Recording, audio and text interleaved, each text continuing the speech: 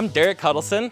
I work with Food on the Move. I'm the agriculture specialist out here. We plan out what we're going to be growing based off of what the community is enjoying, what we yield well. I also help build the curriculum that's taught here at Monroe Middle School. My mom had a garden. I grew up seeding the green beans for her. It was one of my favorite things to do as a kid. The whole process of growing a plant from seed, there's just something so rewarding watching it grow and watching yourself grow through the years, and each year you get better yields, better tasting fruit, you find better varieties, and you just grow with your garden over time, and that process is just as rewarding as can be.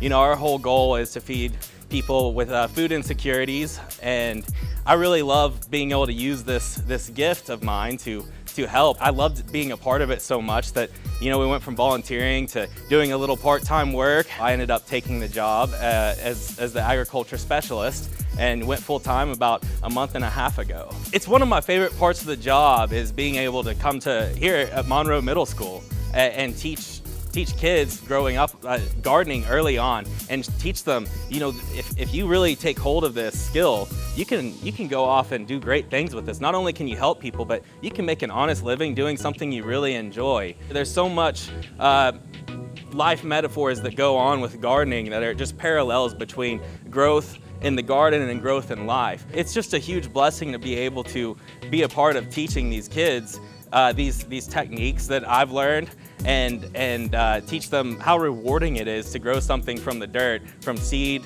all the way up, and then get to eat it, get to share it, get to make a living off of it, all of those things. It's amazing that this is happening here.